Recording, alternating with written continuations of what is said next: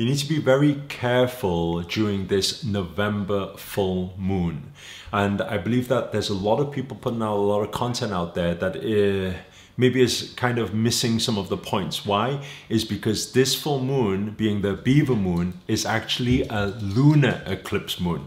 Now, when lunar eclipse moon happens, a lot of the time people look outside and they think, oh, eclipse is a good thing. But if you really think about what's actually happening on an energetic level, right, it is darkness that is prevailing during any sort of eclipse, where it's only allowing a little bit of light out. That's why there can be a lot of chaos that happens during this full moon if you don't know how to protect yourself properly. But if you know how to prevent that from happening and protect your energies, right, you know the do's and the don'ts, then you will still be able to maintain great vibrational frequencies and still be in good for manifestation. So we're going to break it all down for you in this video. So make sure to pay close attention, grab a pen and paper, and we're going to dive straight into it. But before we get into it, show reel. Hit it.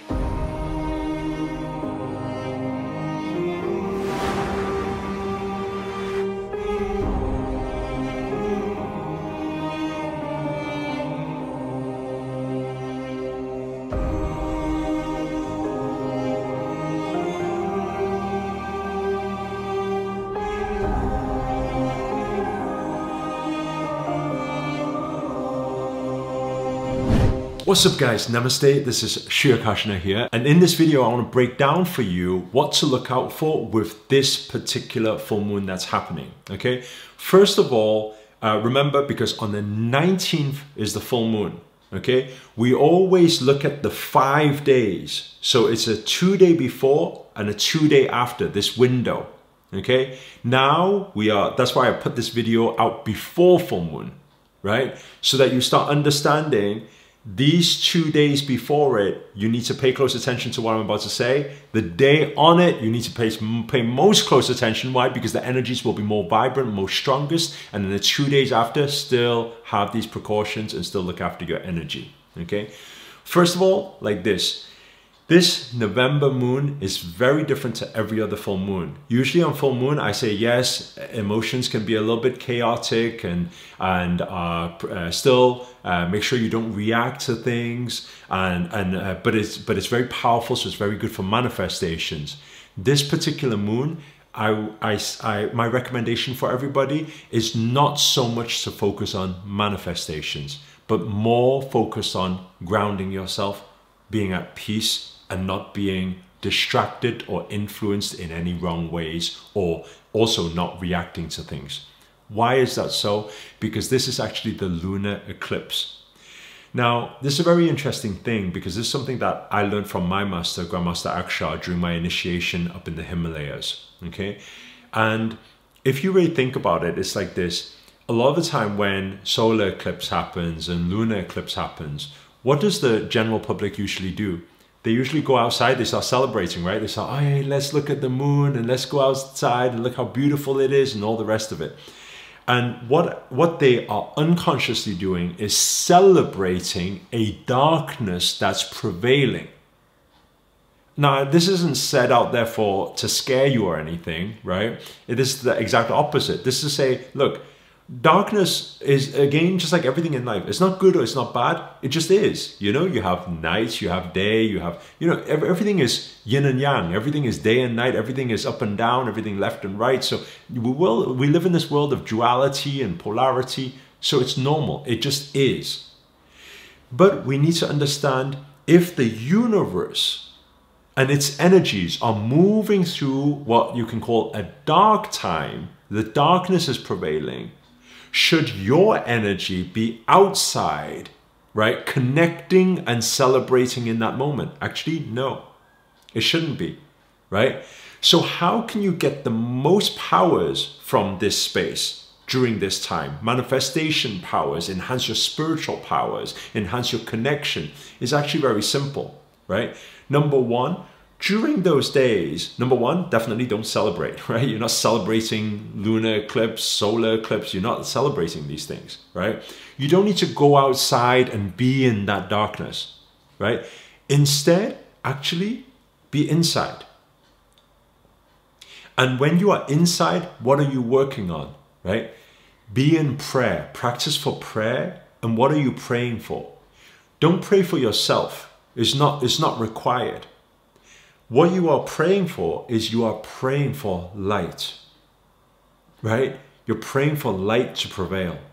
You're praying for love. You're praying for positivity. You're praying for healing to all those who need it.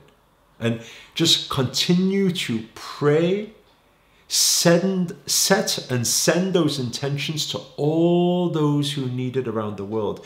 Because during a time of the eclipse is when the darker or negative energies can come out to do their work. So that's why it's very important for us to protect our space, protect the people around us, keep ourselves grounded, and do the correct practices during this time. So instead of going out and cheering and celebrating and say, hey, look how beautiful it is, it's in this time you go deep inside in prayer, in intention. You're praying for light, you're praying for love, you're praying for positivity, you're praying for healing for the world. And be there with those vibrational frequencies, because at this time is when the light energies need your co-creation most.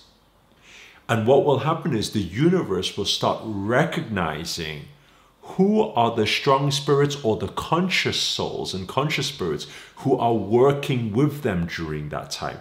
Because that's when light needs to prevail, right?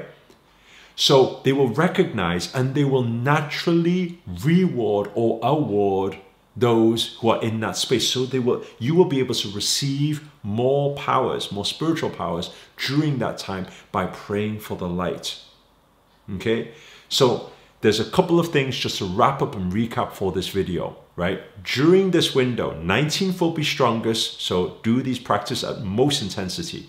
The 2 days before, 2 days after, do everything I'm saying as well, right? But 19th is most intensity.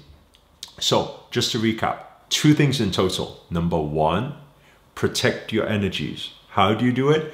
Actually, if you can stay away from people, too many people, don't go out in public too much, not around too many people, not around too much chaos, right? Don't be reading things on the news and reacting to things. Don't be reacting to people, right?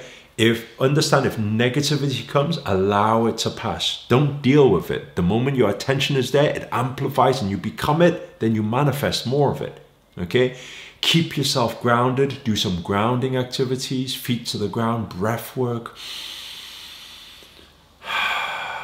Keep the mind at peace. Continue to practice more gratitude practices. Keep the heart beautiful, at peace, at bliss, right? And prayer.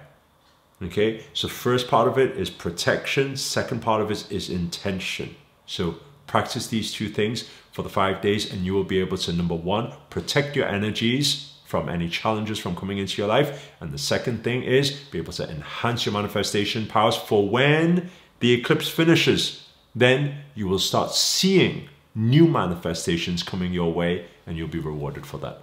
So guys, if you got any aha moments from this, type a aha inside the comment box below. If you learned anything at all, or it was just a bit of inspiration and a bit of knowledge, then please do hit the thumbs up, hit the like button to help this video get out to more people who need it. And also comment below, let us know where you guys have tuned in from. That's always nice to know. And finally, if you're new to this channel and you haven't already, remember to hit that subscribe button and the notifications button next to it. That's a little bell sign, by the way, because this year I'm dedicated to making daily videos to hold you accountable to make it your best year yet. But for now, guys, I'm signing out. Namaste. Ciao.